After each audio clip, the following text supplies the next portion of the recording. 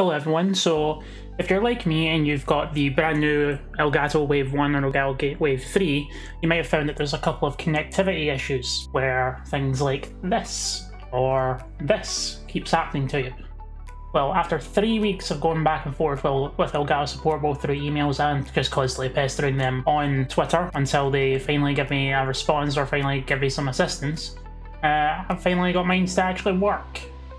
And I'm going to share it with you guys so you don't need to wait the 3 weeks for it. So the first thing you're going to want to do is you're going to want to go to your C drive, Program Files, Elgato, Wavelink, Firmware, Driver Setup, and run setup.exe. You're going to run that setup file, you're just going to let it complete, let it finish.